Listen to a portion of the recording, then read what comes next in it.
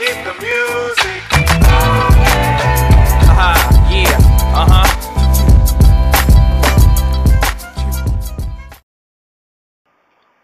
Hi, this is Green on My Tears. I'm doing an introduction of myself and some of the things I'm interested in per my channel. I'm interested in makeup. Don't have any makeup right now. I have on this lip gloss. And I'm also interested in sewing. And I like to sew because I like unique things. And some of the things I'm capable of making, I'm capable of making dresses, skirts, uniforms. For example, I have a client that needs some scrubs because she's going back to school. She's going to Everett in the Northern California because that's where I'm at. And this is a pattern of some scrubs. And one that I know I'm definitely going to be making is her husband is a 49ers fan, and so she wants a 49ers top and I guess some basic black or whatever color bottoms. She's going to bring me the fabric and I'm going to make that for her. And the current project I have going right now is a dress for one of my clients. She wants this dress because she's going to be in a wedding in August. So I'm getting ready for that so I can have her dress by next month, God willing. Also, just something simple that I've done. I do around a little home decor stuff. This is a pot holder. And this pot holder is just two basic fabrics I just had laying around, and it's called Insubright, and it's an insulation that helps you to protect your hands. It's especially fabric for making pot holders and things of that nature. And it's also good in what I was doing because I have a new table and I was doing my hair in front of the mirror. Had this pot holder and put the curling iron on it, and it protects my table from getting burnt. So this is also a good idea too.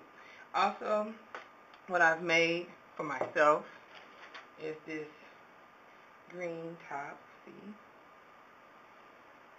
It's cute, something simple I like. And I've been having this fabric for like years. But I made this top for myself. And also, I like bags. I love, love, love bags.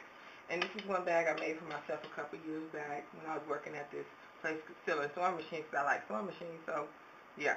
So, I got 9 squares and sewed all 9 squares together. So, a total of 18 squares.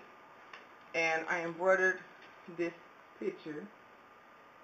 And it's supposed to be of me, a light skin and got green eyes. And this, at the time I was going to college, and this is the University of Phoenix Colors, and this is me, front and back, and has a very cool inside. So that's just some of the things that I'm capable of making. I didn't use a pattern for this. I did this all freehand and just from my mind, because I have a very vivid imagination.